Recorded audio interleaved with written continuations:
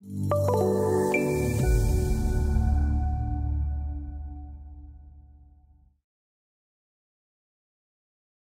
back, and this video will be our first introduction to creating and assigning 3D path in Synchro, and we will be creating a 3D path by drawing it in the model.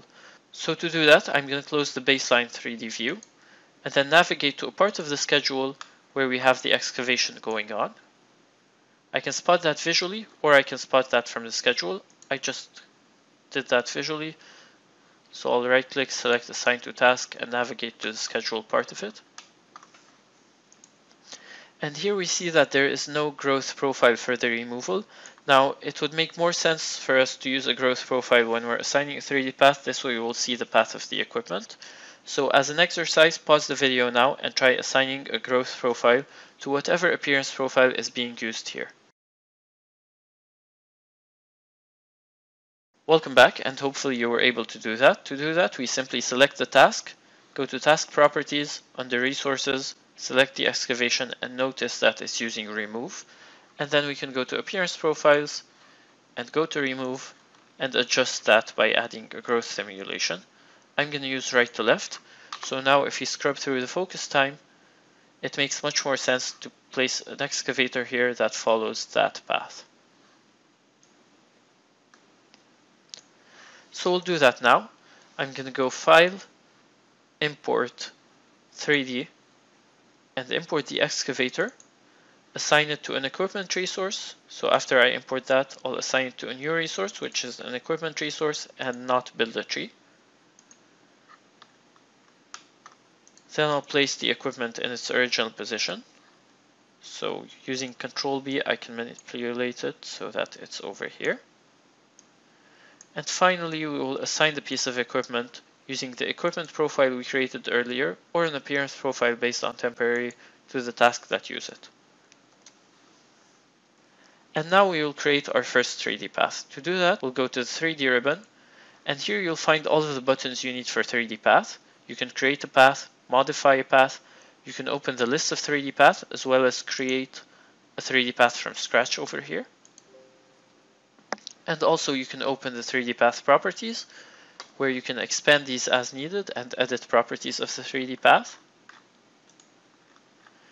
And finally, you have the Convert Polylines button, which we'll cover in a later video, which will allow you to import CAD lines and convert them into 3D path.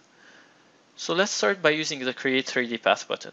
So if you have the equipment pre-selected and you click on that button, then you can create the path with the first point being the origin of the equipment. Now, in this case, we don't want that, because then if we snap to a surface, the equipment will start at a different elevation than the second keyframe and the third keyframe, and we can easily fix that. However, since we can easily not have that problem, we're going to deselect the equipment and simply click Create 3D Path with nothing selected, and then double click to create each point, and then right click to finalize the path. Now, the reason why we need to double click to create each point is that so you can keep rotating the camera with a single click as you're creating the path.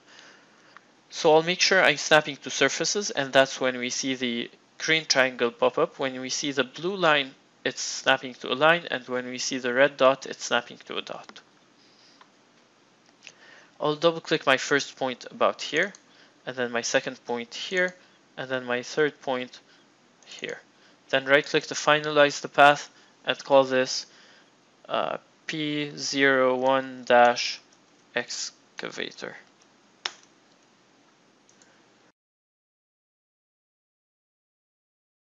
Once the 3D path is created, we'll notice that moving the focus time across the task doesn't really change anything, and that's because the path has not yet been assigned. So to do that, I'll click on the task, go to Task Properties, go to Resources, click on the resource we want to animate. In this case, it's not the excavation, it's the excavator.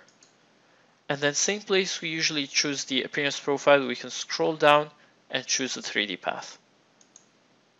And now we see that the equipment does follow the 3D path, however, it doesn't have the right alignment. We can change the alignment from center to Z-max. And here we can see the equipment follow the 3D path. And in the next video, we'll work on adjusting that path but make sure you get up to this point before moving on to the next video.